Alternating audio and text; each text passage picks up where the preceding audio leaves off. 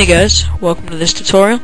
This tutorial is going to show you how to visualize what is on your internal memory on your computer. This is the first time actually me trying it out, so I'm going to see what happens. So first, open up your internet browser. I recommend Firefox. Then go to Google.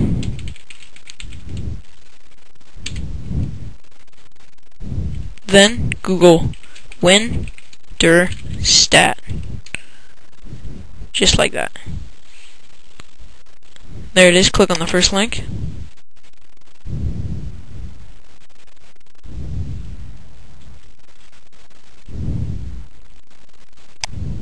Scroll down.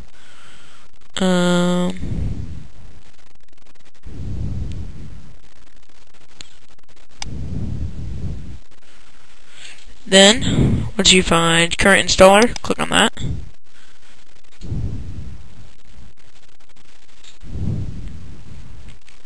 Wait for it to load up.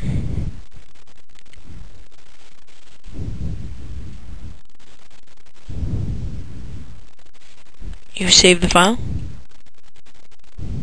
Then once you're done with that, run the file.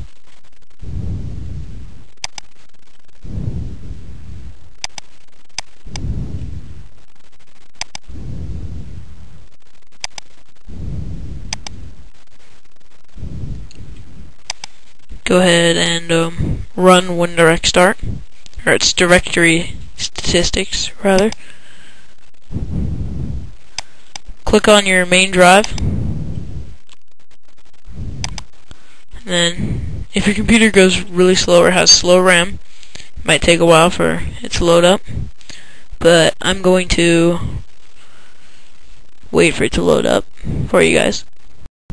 Okay, so it's all loaded up, ready to go. So pretty much what you have is you have your file directory for your computer, and over here you have all your computer's extensions. There's tons of them. And down here on the bottom is your computer's internal memory put inside a picture. It's all the computer's files. So to work this, pretty much you find the biggest file on it, click on it. It'll tell you exactly where it goes.